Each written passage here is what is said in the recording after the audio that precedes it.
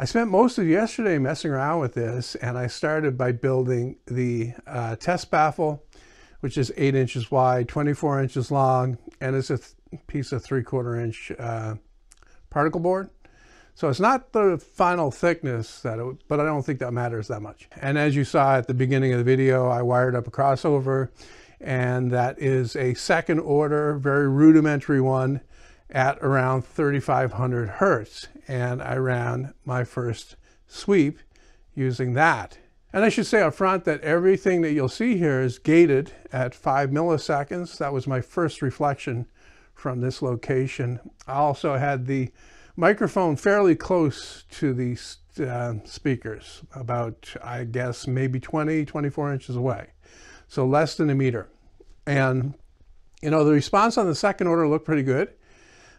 Really good, actually. You know, there's only a 5 decibel deviation in it. But what troubled me was that little peak at, what was that, around 3,500. So I did some investigation by isolating each driver with the crossover still connected. And I measured the woofer and I measured the tweeter to see how they look on their own. And I could see that the peak was coming from the woofer at around 4K. It's really peaked up there. And I figured that maybe a way of getting around that is shifting the crossover frequency down. So I rummaged through my parts again, and I managed to find the parts to make a third order crossover on the woofer. And that took care of the majority of the problem. This is the woofer measured again with that third order filter on there. And you can see that that peak is much diminished. I also made a slight change to the second order filter that's on the tweeter, and that gave me the results that you're looking at right here. Now you can see the front of the speaker. I've just got the drivers mounted on the surface, so I wanted to see if diffraction might have been causing some ripple there.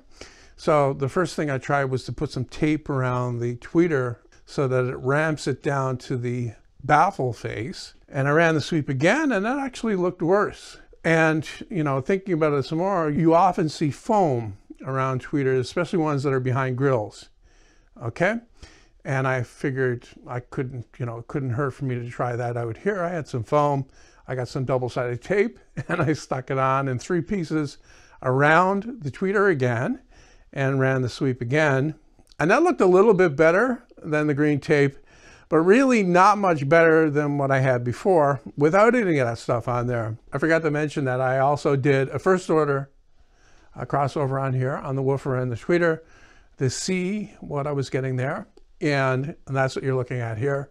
Again, not too bad, but I think that the response that I'm getting from the third and second that I settle on is a lot better. So I'm happy with my crossover. The response looks good. And I actually played it using some YouTube music, so I don't get a copyright match on it. And it sounds pretty good.